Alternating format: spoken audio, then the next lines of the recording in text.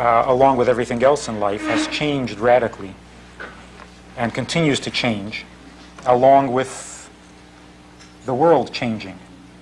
And so when we look at the ancient writings, we find that dreams used to mean different things way back in the days of the prophets. The meanings changed. The same dream, the same scene, and yet the meaning is different in the Middle Ages, and then in the more recent past, again, they've changed. So we'll try to get a picture of what the dreams have meant and what they possibly mean in our world, in our life today. Let's start with the Bible. The first dream that is described in great detail is the dream that Pharaoh had, or the dream that Joseph had. Pharaoh's dream is described as Pharaoh sleeping, and he had a dream. And in his dream he saw 7 cows. And they were healthy, fat cows, coming out of the Nile, I guess. And then after them, 7 other cows came out of the Nile. And these were very emaciated, unhealthy cows. And the unhealthy cows swallowed the healthy cows, and yet the unhealthy cow continued to look unhealthy, as if they hadn't eaten anything at all. And Pharaoh woke up, and his heart pounded. Something told him that this was not an ordinary dream. So what did he do? He went back to sleep. And he had another dream. And in the second dream, he saw 7 healthy stalks of wheat. And then after that, 7 beaten stalks of wheat grew out of the ground. And the 7 beaten, broken stalks swallowed up the 7 healthy stalks and didn't change. And that was the end of a dream. And when he woke up, he knew that he had to find out what this dream meant. And so he called all of his advisors and his sorcerers and his magicians and so on and so forth. And each one of them interpreted the dream for him, but it didn't calm him. It didn't satisfy him. And then somebody mentioned that there was this man, Yosef, was in a prison, in a dungeon, and they schlepped him out of the dungeon, they cleaned him up, and they brought him to Pharaoh because he had interpreted the dreams of fellow prisoners. He had interpreted them successfully. And so Pharaoh asks him to interpret his dream. And he tells him his dream, and Joseph says to him, what God is about to do, he lets Pharaoh know.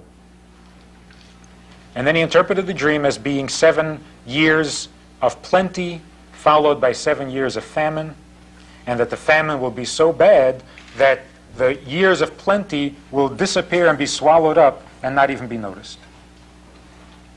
And the reason that the dream is repeated, because it's the same message in both dreams, the reason that the dream is repeated is because God hastens to do this, which means that it begins now.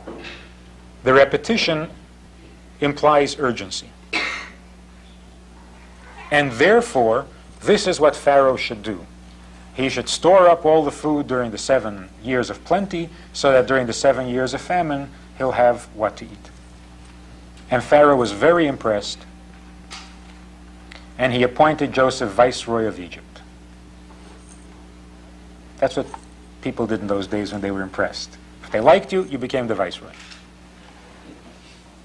What is the significant teaching or the significant message that we can get from the story? Number one, that Pharaoh was impressed with Joseph's interpretation, more so than with everybody else's interpretation, not because it was brilliant of him to figure out that there would be 7 good years and 7 bad years. That seems to be rather obvious from the dreams. I mean, 7 healthy cows, 7 unhealthy cows, 7 healthy stalks, 7. So the way the commentaries interpret it, the stalks obviously mean food. I mean, wheat is wheat. And the cows are the animals with which you plow the fields to make the wheat grow. So that it all goes back to food. So when you have healthy cows, it means good food, a lot of food. Unhealthy cows, lack of food.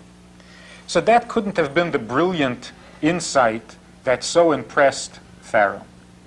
What did impress him was, number one, his statement that what God is about to do, he tells Pharaoh. And number two, that therefore Pharaoh should store up food. Everybody else, the other interpreters of dreams, either predicted the future or described Pharaoh's condition or caught a glimpse of Pharaoh's subconscious, and all of them were probably correct. And yet Pharaoh was not content with those interpretations, because somehow he sensed that there was more to the dream than merely an observation. There are times when a dream is clairvoyant in the sense that it anticipates a coming event. You have a dream, you wake up in the morning, and sure enough, that day, what you saw in your dream happened. That's a premonition. We'll talk about why that happens in a moment. But it is not a lesson, it is not a message. You dream that you're going to see 3 green cars on the highway, and sure enough, you see 3 green cars on the highway. No, so? It's interesting, it's curious. The phenomenon is a very interesting phenomenon, but so Pharaoh didn't like those kinds of interpretations because this dream felt like something more. Somebody told him that he would have 7 daughters and they would die. He would bury his... He says, now, so what should I do? Somehow there was something missing in the interpretation because the dream was more urgent than that. Why is a dream urgent is what Pharaoh wanted to know. And it was only when Joseph came along and said, God is trying to teach you how to prevent a disaster. He says, now you're talking. Now I hear a message. Now I'm being taught something. Now I'm learning something. And so he made him the viceroy. So the message that a dream carries, if it is in fact a message dream, is something you need to do. Your grandmother or grandfather appear in your dream, and they say, get out of the house now. Believe them and get out of the house. When there's an urgency to do, that kind of a dream is called a message dream. As soon as we need interpretation, as soon as we need to read symbolism into it, it is not a message dream.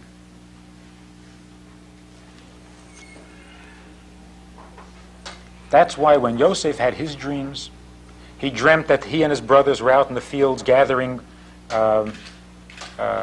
making bundles out of the wheat. What is that called? Making sheaves? Sheaving? They were sheaving in the fields, and each one of them had their sheaves standing, and the sheaves belonging to the brothers all bowed down to the sheaf belonging to Yosef. So Yosef comes to his brothers, and he tells them the dream. And they got angry at him. They said, what do you think? We're all going to bow to you? Yosef has a second dream where he sees the stars and the sun and the moon, and they're all bowing to him. So what does this Chacham do? He runs and tells his brothers that he had such a dream. So now they're even angrier at him. And they say, you mean your father and mother, in addition to us, are also going to bow to you? And they hated him. Whatever that means. And his father, the Torah says, and his father waited to see. Not a very responsible thing to do. The brothers hate each other, they're fighting, and the father's waiting to see. There's more meaning to it than that. Why did Joseph come with these dreams to his brother? If he felt that the dream meant that they would bow to him, so be patient and wait. What do you have to tell him for? I mean, he wasn't a child. And after the first time, when he saw that they got angry, certainly a second time, he should have known better. And what does it mean that the father, Yaakov, who was the choice, the greatest of the patriarchs, what does it mean he waited to see? Didn't he have anything more, a little more committal to do? I mean, something a little more specific? The reason Yosef came to his brothers with the dream is because the dream didn't tell him anything. It's not that he interpreted the dream to mean that his brothers will bow to him. So what? Why is he being told this in a dream? Of what value is that information? So he wasn't content. He didn't have an interpretation of the dream. He came to his brothers so that they would interpret it for him. And to his shock, they interpreted it to mean that they will bow to him. Never occurred to Yosef that that's what the dream meant. And even after they interpreted it that way, he didn't buy it. What's the message? So what should I do? There was no message. So he dismissed it as an insignificant dream. The second time that he had a dream, again he came to them for them to interpret, hoping that there would be some message in it. And they again said, it means that even your mother and father will bow to you. So what kind of dream is this? Who needs this? In fact, there are fasts that are proclaimed when a person has these kinds of dreams and he doesn't want to have them because they're a nuisance. They don't tell you anything, and yet they disrupt your life. So Yosef came to his brothers for an interpretation because the dream did not directly tell him to do anything, and that kind of a dream he wasn't happy with.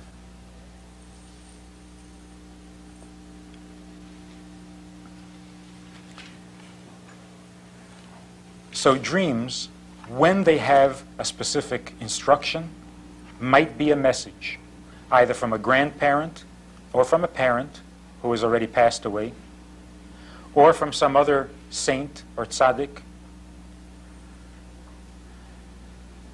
But if there is no specific message, then the best thing to do is simply disregard the dream. We know from experience, from recorded experiences, that if the dream is a message, you will have it a second time, like with Pharaoh. If the dream means to get you to do something, it will get you to do that thing, even if it has to happen 3 or 4 or 5 times. So if you have a dream and you think it's telling you to do something, do what Pharaoh did. Go back to sleep. If the dream is meant to get you to do something, it will. It will. You don't have to worry about it. In fact, in some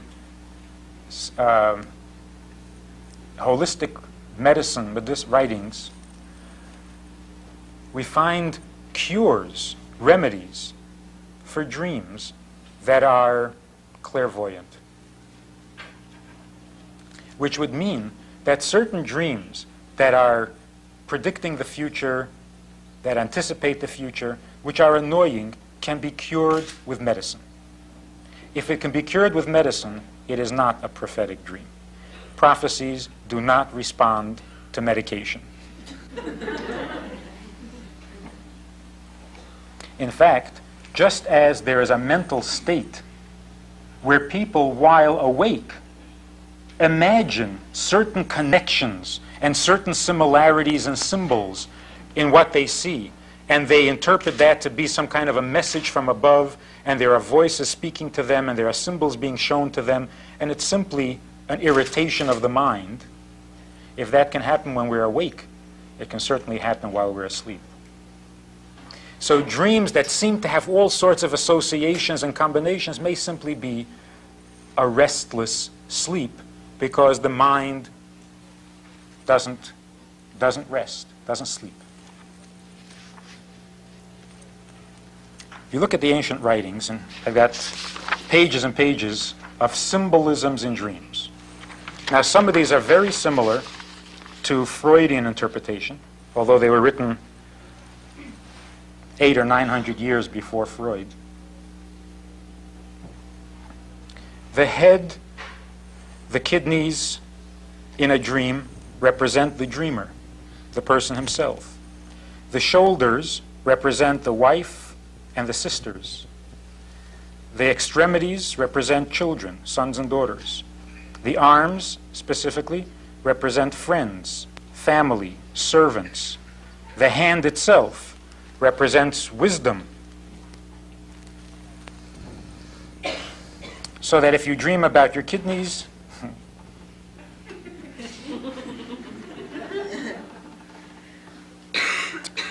there's a whole thing on metals. See, you have a dream, for example, and you dream that you're going over a cliff in a car. Now here's where dream interpretation becomes complicated. When you dream that you're about to die, it says in the ancient writings that that's a very good sign. Huh? It's a good sign. It's a sign of long life. In fact, we're also told that if a rumor somehow gets started that a certain person died, then you know that that person will live long. So on the one hand, there's the connotation of long life because you're seeing yourself die. And in a dream, it's reversed. If you see yourself die, that means that it's taken care of in the dream, and in real life, you'll live. Same thing with if you see yourself being pursued by an animal, it's a good sign. If you see yourself sick, it's a good sign because it's taken care of in the dream and then you don't have to experience it in real life. In fact, the commentaries say that good people always have bad dreams. Bad people always have good dreams.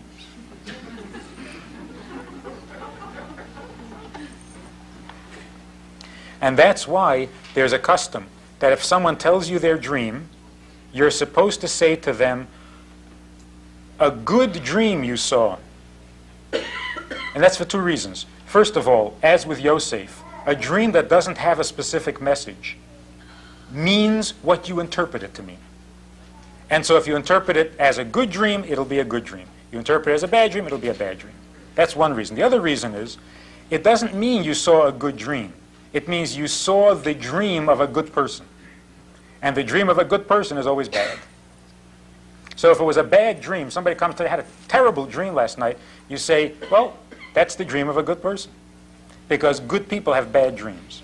And the reason for that is because in the dream, things are reversed. What happens in the dream need not happen in real life. In fact, psychology tells us the same thing. That when you sleep, you can experience in your dream those things that you're afraid to experience while you're awake. And so you get it out of your system, you take care of it in the dream, and then you don't have to worry about it in real life while awake. And the same thing with a bad dream. The good person who has a bad dream and he worries about it, that worry already makes up for whatever else had to happen. For the worry itself, he's already forgiven and his slate is cleaned, and that's it. A bad person wakes up, he had a good dream, he feels good about himself, he's in trouble. So there's the inversion of the dream. But, like I started saying, you see a car going over a cliff. So on the one hand, you see yourself about to die. You never actually see yourself die, but about to die, and that's a good sign. But then you have to take into consideration the metal. The car is made out of metal. And then there's a whole list of what kind of metals and what they mean in your dream. Then, if the car falls into water, well, that's a whole other subject now, because water is very symbolic in dreams, and there's a whole chapter on water. If you fall into the water, you come out of the water, you go down and don't come up, you go down and come up, you see yourself drowning, you're afraid of drowning, the water is cold. All of these things have a meaning. So if somebody comes along and says, I dreamt that I fell over a cliff in my car into cold water, it's a very complicated interpretation. You got to figure out what the metal means, you got to figure out what the water means, you got to figure out what the death means, and so on. What is it about dreams in the first place that makes them so fantastic and so fascinating? The soul that keeps us alive and with which we behave during the day is made up of 5 parts. There are 5 levels to the soul. There's one part of the soul with which we are in contact all the time. That's called nefesh. Without that, we simply are not alive. Nefesh. There's another part of the soul with which we function. A person who can't function but is still alive, his nefesh is active within him, but the other parts of his soul are blocked. They can't get through because the body is not receptive, because the limbs are damaged, the nerves, whatever, God forbid these things happen. And then higher and higher, the different parts of the soul produce different abilities within the person. The higher the soul, the less restricted it is to time and space. So that our nefesh, the nefesh part of our soul, is very limited, and it experiences and is conscious only of its own 5 senses. That's what gives me an identity. If I experience what you were experiencing in your senses, I would be very confused as to who I am. So because I experience only my senses, I see only what I see, and I feel only what I feel, and I hear only what I hear, that's why I am me and not you. But the higher we go in these 5 levels of the soul, the more open-ended they are. So that, for example, a person who is truly a tzaddik, a truly godly person, meaning that the other parts of his soul are active within him on a daily level, on a constant basis, that person does not, in the first place, have the restrictions that most of us have. And therefore they will have premonitions, and they will have intuition, and they will have clairvoyant visions, and they will simply know what tomorrow is all about. And this to them is not surprising, unusual, or uncomfortable. That's the level on which they exist, because their soul is active within them without being restricted within them. So it's almost like the soul is kind of a periscope. It can see what our eyes can't see. And not only ahead in space, but also ahead in time, because they come together.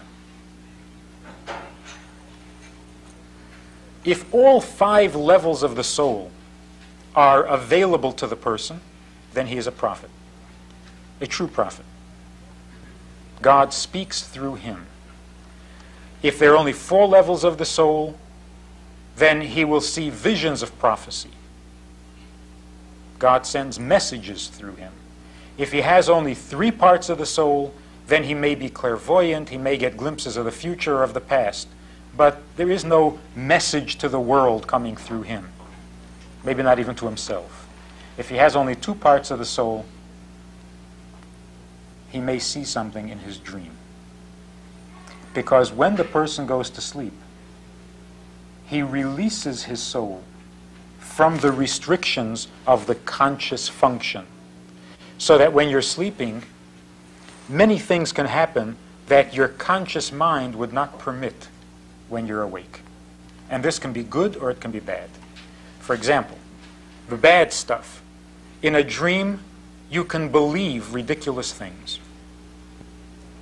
You know, in your dream, you know that there is no one under your bed. You know it. And you tell yourself, silly. No. And yet you are frightened because there is something under your bed. And in your dream, you're talking to yourself and you're saying, "Nah, don't be silly, there's nothing under the bed." And yet your heart is pounding and you're having a nightmare. How can it be that you know there's nothing under the bed and yet you're frightened by that nothing? That's a dream. In a dream, the rules of logic don't apply. You can also imagine things that you know are impossible, like an elephant going through the eye of a needle. You would never imagine it while you're awake. If you thought you saw an elephant going through the eye of a needle, you'd worry about your mental state. But in a dream, it's normal. Something is there and yet it's not there. It's big but it's small. It's bigger than the other thing but it's enveloped in the smaller thing, and these kinds of contradictions. Because the soul is released from the restrictions of the conscious mind. By the same token, it can also perceive things that are true and good, which the conscious mind blocks out. And so it is normal for the soul, when you're asleep, to see either past or future, or come up with insights into a subject you've been studying which you could not come up with while you're awake. And that's why people who study a subject diligently will go to sleep not understanding the subject, and they will wake up and they have the answer. The answer came to them while they were asleep. It's not only that the mind is refreshed and you can approach the subject with a clear mind. You wake up knowing an answer. You know it because it came to you in your sleep. The person who studies Torah diligently is rewarded, so to speak, with lessons. While he's sleeping, he is being taught Torah.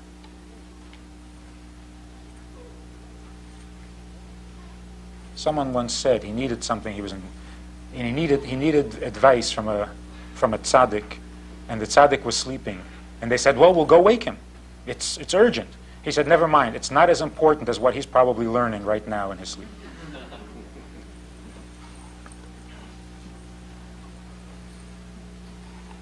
What about nightmares? And here we get closer to our time. To some degree, our dreams reflect the thoughts that we dwell on during the day. Not that you will think about animals in your sleep if you thought about them while you were awake. It's not always that closely related. But the nature of your dreams reflect the nature of your thoughts. So that if you think pessimistically, your dreams will be negative. Not on the same subject necessarily, but in some way they will be negative because your thoughts are pessimistic. If you're very optimistic, your dreams will be optimistic. So we're taught that when we want to evaluate our moral condition, and every lesson, every speech, every time we get together, there has to be a moral lesson. Not just a curiosity subject and academic acrobatics. There has to be a lesson. What are we going to gain from this conversation? So we're told that in trying to evaluate our moral status, and moral status means godly status, are we godlike or have we lost our godly image? How do we know? Obviously, you can look at your behavior, but sometimes that can be tricky. A person can behave well and yet inside be corrupt, selfish. One of the things we look at in order to determine our moral condition is the nature of our dreams. Not the message of the dream, the nature of it. Are they meaningful dreams? Not prophetic, just meaningful. Are they intelligent? Do your dreams contain intelligent subjects? Are they pleasant? Are they friendly? Are they inspiring? Or are they the opposite? And what the Zohar tells us, the Kabbalah, when the person goes to sleep, the soul rises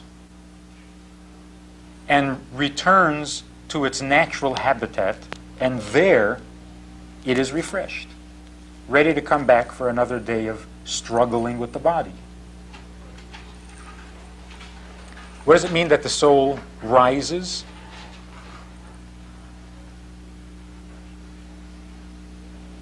If you're engaged in a struggle with your children, let's say. Oh, that was last week's topic.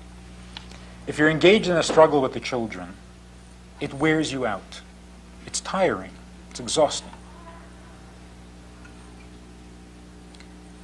How do you refresh yourself? Very simply, you turn inward. You don't have to go anywhere physically. You have to go back into yourself. Go back into yourself, again, doesn't mean anything mystical. It means simply pay attention to yourself. The books say, the articles say, do something nice for yourself. Take a nice, luxurious bath. That might help. But do something nice for yourself could also be a little bit more meaningful. Improve your own morality. You've been trying to get your kid to be a mensch, and that's exhausting. Get yourself to be a mensch. That's easier. It's refreshing.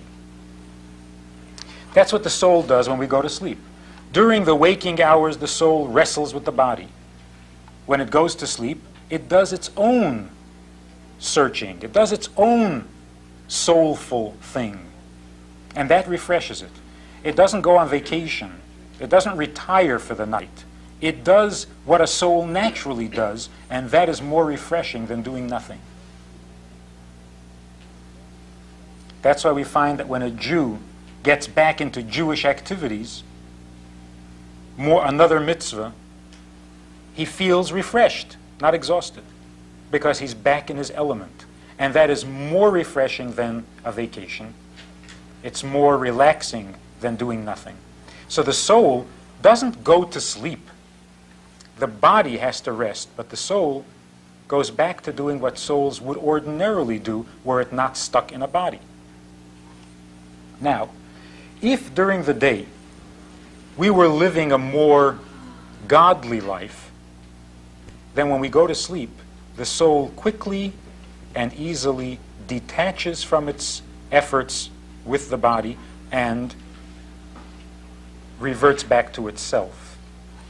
Then it has pleasant experience, and that is reflected in the pleasantness of the dream. It has a meaningful experience, and that is reflected in the meaningfulness of the dream. But if during the day the hassle that the soul had with the body was so involved, it was so complicated, that it drags the soul down to where even when the body is asleep, it's hard to untangle itself from the body. So what happens is that the soul withdraws, retreats to some place between body and soul, and it gets stuck in the middle. And when that happens, you have nightmares. You have meaningless dreams. You have negative dreams, because the soul is aggravated. It's stuck. It's neither here nor there. In the same way, say if you have a problem at the office, and finally the day is over, and you take a deep breath, you close the attaché case, and you turn the lights off in the office, and you feel better already. Because now you're free. You're yourself again. But that's only if you had a normal day at the office. If you had a messy day at the office, then even when the attaché case is closed and the lights are off and you're on your way home, nothing goes right. Then the traffic is bad, the weather is bad, the radio goes on the blink, nothing goes right because you're taking home with you this negative feeling that doesn't allow you to leave your work at the office and come home and be yourself. So you're stuck in between.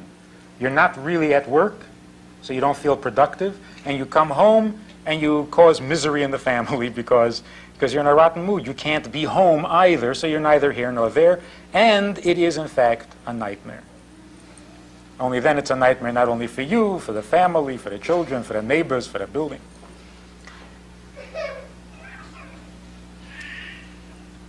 So the moral of the story is this. The nature of our dreams today generally are not prophetic. I think it's safe to say. They're not even messages. If they were, you would know it and you would do something. What they are, most likely, and in most cases, are a reflection of our moral status. If the dreams are pleasant and positive, then we're doing something right during the day.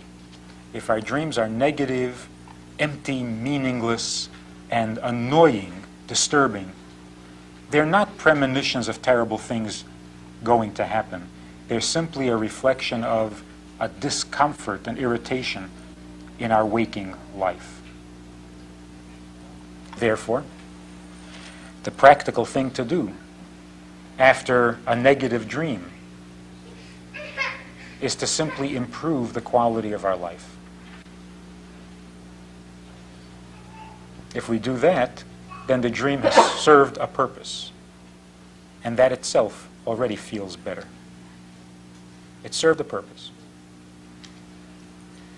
One of the reasons that bad dreams happen to good people is because when good people have a bad dream, they become better. When bad people have a bad dream, they become worse. So God doesn't give them bad dreams. He doesn't want to make them worse. This is the meaning of the dream. One more thought. Exile is called a dream. When Mashiach comes, the Torah says, it will be like waking up from a dream. We will realize that we had been dreaming. Hayinu kachelmen. We will suddenly wake up and realize that what had happened before was a dream. Again, how is exile a dream?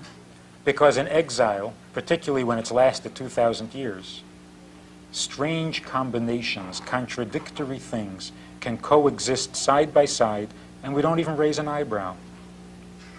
A person can study Torah all his life, or he can be a preacher all his life, and he can talk in the name of God, and think in the name of God, and study the Word of God, and so on and so forth, and at the very same time be doing something God doesn't want him to do. The example of the guy is about to break into a house. He wants to rob the house. But he knows that success comes from God. So he prays for success. And he doesn't see a contradiction. He asks God to give him success in his burglary. One moment we're feeling moral and positive and good, and we're ready to do the mitzvah, and we do the mitzvah, and the next minute it's as if we never did it. And the same, of course, in reverse. We can be evil, truly, genuinely evil one day, and the next day, as if nothing ever happened, turn around and be good. And be really good. A couple of years ago, that would have been called hypocrisy. Today, if we call it hypocrisy, it doesn't mean anything. Because if that's hypocrisy, then we're all hypocrites. So the word has lost its meaning. It's more than hypocrisy. It's a dream in which contradictory things can coexist and not feel uncomfortable, not feel wrong. And that gives us a great opportunity. It's possible for a good person to go bad with no great reason, without any traumatic event, simply because it's a dream. But then again, it also gives a bad person the ability to become good without great trauma.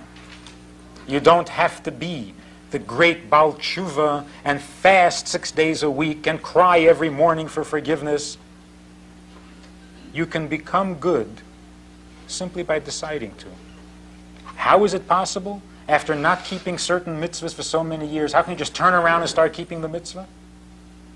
After not being a moral person for so many years, how can you simply turn around and become moral? Won't it feel hypocritical? It doesn't matter. We're dreaming. And we have to take advantage of the dream. It permits us to become good for no reason at all, and with no preparation at all. We need no excuses. I was bad yesterday, so what? Today's different. That's hypocrisy? No, it isn't. I'm dreaming. And that's what's going to happen when Mashiach comes. If we look around and we say, look at how many people still need to change their opinions and to change their lifestyle in order to be ready for Mashiach. So how can we really believe that Mashiach is coming today? Isn't it going to take time to convince all these people? And the answer is not in a dream. In a dream, nothing takes time. In a dream, you don't have to follow a logical sequence. The bad can be over and the good begins in a second. And so Mashiach can come in a second. And that's the reality of our condition. When Mashiach comes, we wake up and we realize we've been dreaming. So the state of the dream invites us to simply make new resolutions, take on radically better habits and lifestyle and so on, begin to observe a new mitzvah, and you don't need excuses. You don't need to read up on the subject. You don't need to become a master of philosophy or theology. You can simply allow yourself to be as good as anyone has ever been. It doesn't matter what you were until this very moment. The same is true with a birthday, and today happens to be my birthday. So the Rebbe wants us to celebrate our birthdays publicly, which is a new custom. Usually, birthdays were celebrated through introspection and a little bit of isolation and contemplation, reflection on the past year and the coming year and so on. But recently the Rebbe has said that we have to celebrate our birthdays publicly, we have to make a big tumult about it, a lot of noise about it, and share our resolutions, because on the day of the birthday, it says in Kabbalah that a greater amount of your soul is accessible to you on that day than on other days. And therefore, what you want to accomplish and what you resolve to do will be more effective and more successful on the day of your birthday than any other day. So when we have a combination of a dream and a birthday, then we can do anything. We can really become radically better. And without any strain, without any effort, simply by deciding to take advantage of this free-for-all that is presented to us in this world before Mashiach comes. If you want to be good, you can. The instructions are there. The opportunity is there. The preparations are unnecessary. And in a moment, we can turn ourselves, our community, and our world into a godly place. We can turn it into a wonderful place, even though a moment ago it seemed to be dark and doomed and hopeless. So I invite you to share in the spirit of the birthday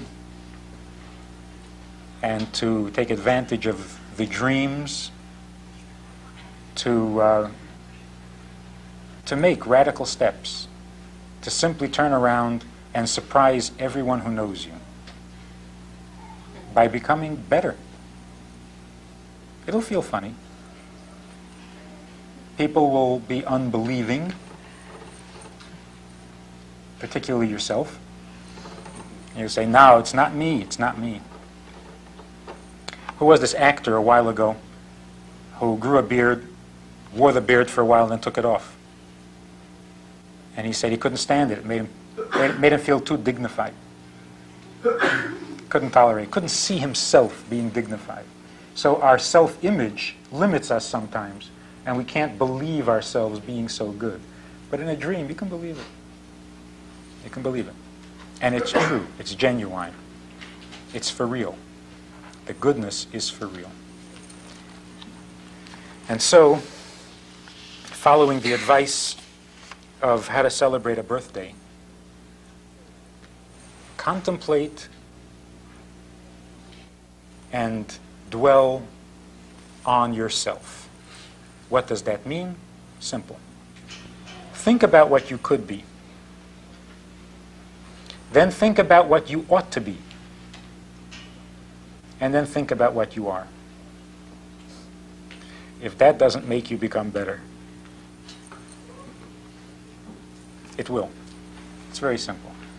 And in our days of Gullus, everything is simple. We can easily become bad, and we can just as easily become good.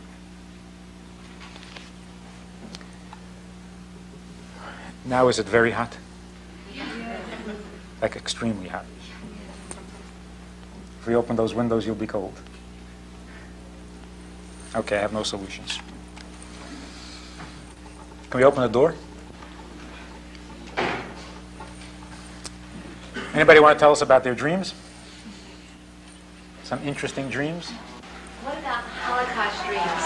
And I've had many dreams of being chased by Germans, and I hear that to be a common thing amongst Jewish friends, that they've had dreams.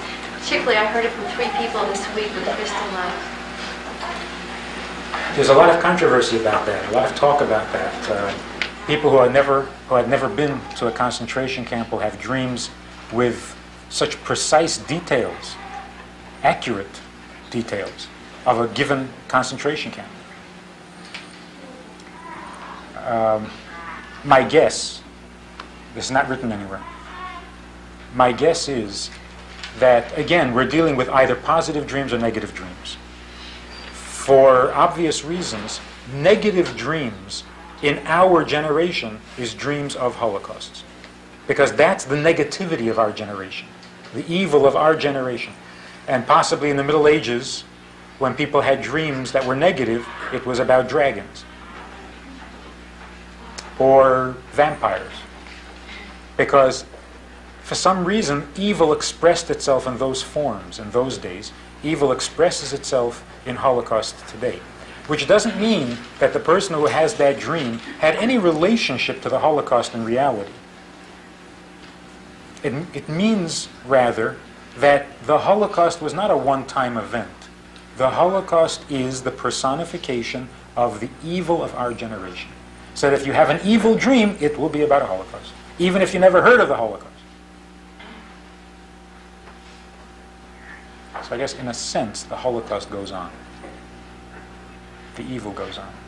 Only now it's safely tucked away in dreams, where it belongs. And again, bad dreams happen to good people. Yes? I have a question about bad dreams happen to good people, good dreams happen to bad people, and then you said if you're a positive person, you have a positive dream. If you're a negative person, you have a negative dream. I think there's a contradiction there. If your dreams are consistently negative, Okay. it's telling you something about yourself. If your dreams are consistently positive, and yet you have a bad dream, that's a bad dream happening to a good person. In other words, the bad dream should be an exception. It should be an event, not a nightly experience.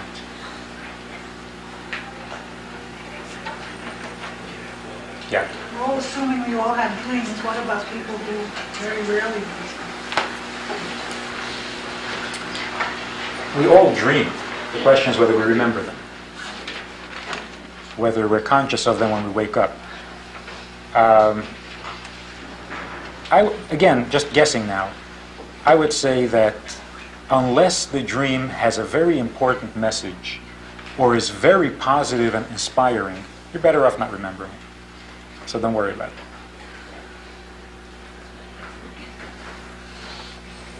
Yeah?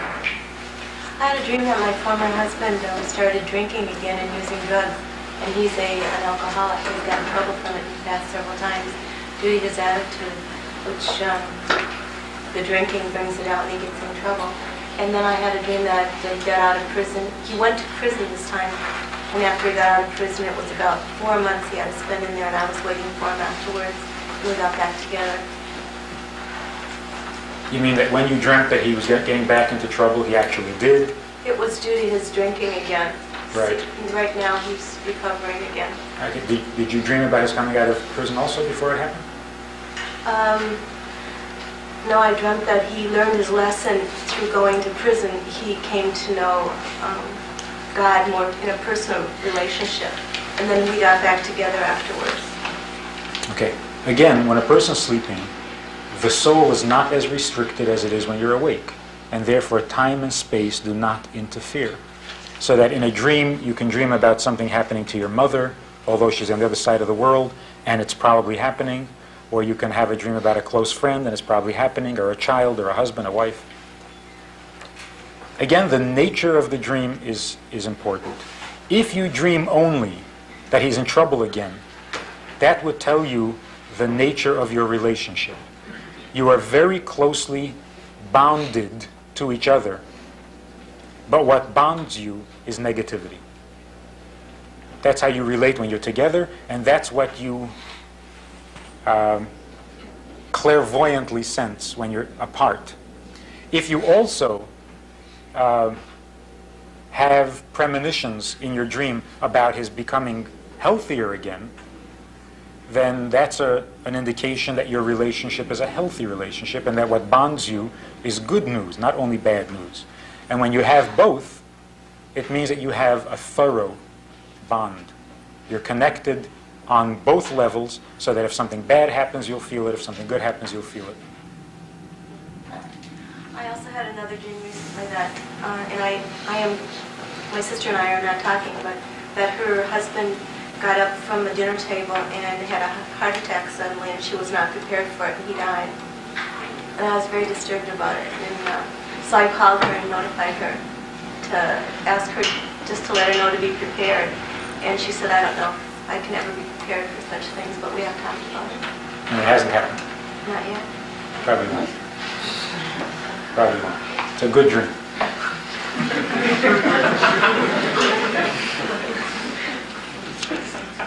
Why would a good person relive an unpleasant real-life experience In dreams? in the dream over and over again? Well, because something that experience was supposed to accomplish is not finished. And again, referring to any dream, by the way, if you have a dream that makes you uncomfortable, or if you're having many dreams and you'd rather not, one of the things to do is to give charity in the amount of a meal, whatever it would cost you to eat a meal. Give that amount of charity with the intention, asking God to please take away the dreams. Whether they're recurring dreams or a one-time dream, but charity is the antidote to bad premonitions and stuff like that. So maybe the dream is simply meant to get you to do another mitzvah. And if you give it tzedakah, that'll be the mitzvah, and you'll be finished with it. Try it. No money back guarantee.